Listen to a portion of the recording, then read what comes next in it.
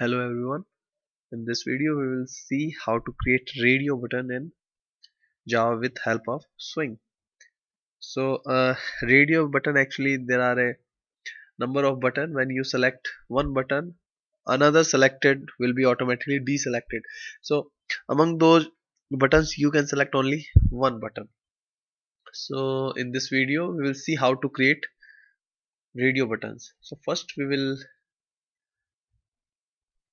import swing package. Now we also want to handle those events, so for that purpose we need to import awt event package. Okay, now we will create our class r8day and we will define our method static void.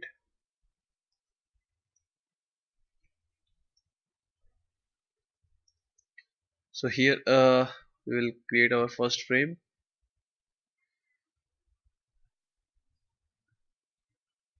and title we will give radio button. Now for radio button there is a class j radio button. So let's say we will create two radio button. So here we will specify what text we want to give. Let's say we want to create two radio button with gender like male or female.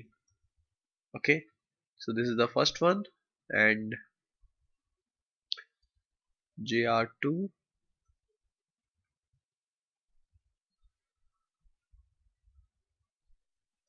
So we have created a one frame, we have created two radio button. Now radio button will not work according to their behavior as long as we will not add them in a group. So we need to create a object of button group bg, and we need to add these radio button to this group jr1 jr2. Okay, so what we have done, we have created a group. Sorry for that. That group is actually having two radio button. Now we will add these button on frame as well.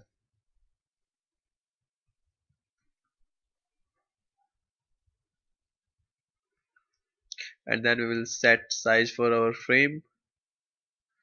Let make it 400 400, and then we will set visibility. So now we want to see whether this code is working or not. We will save it. I have saved on the desktop. Okay, I will compile this file red.java. Now I will run it.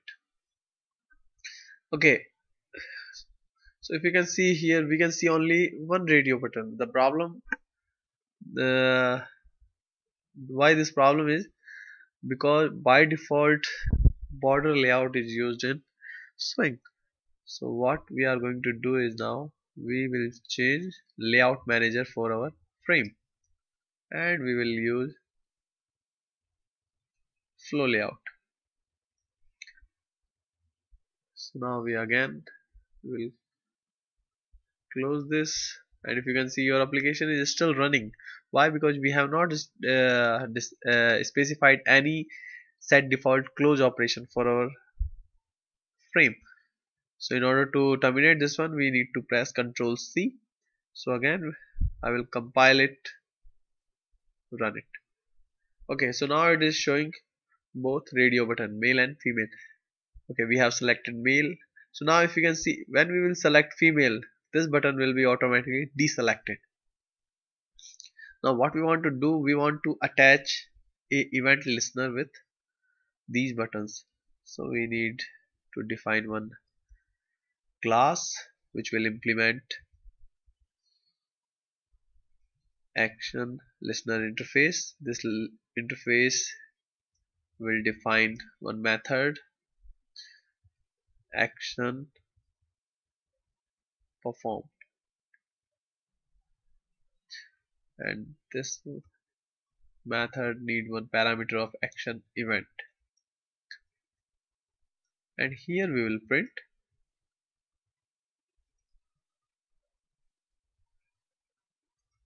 button clicked. So we have created event listener. Next we have to register this listener for the event. So we will create a object of handler class,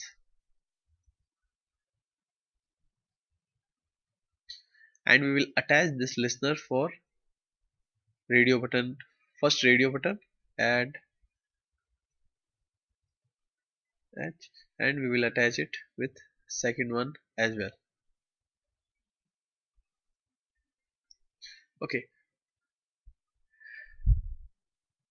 we will close this. We will terminate our application. Control C. Okay, so now it's working. So if we will click on male, it's showing button clicked. If we click on female, it's saying button clicked.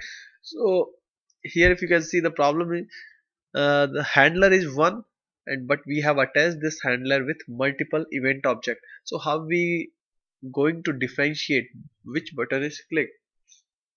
So in that case, this object will be used. So here there is a method get action command. This method will give you which object uh, called this action performed. So it will give you the command name, like we are having two radio button, male and female, and we have attached this listener with both object. So when male radio button is clicked, it will return a command male. Okay, so what we'll do, we will do it later.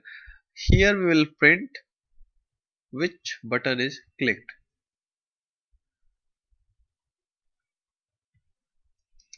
Okay, so here we have attached which button is clicked.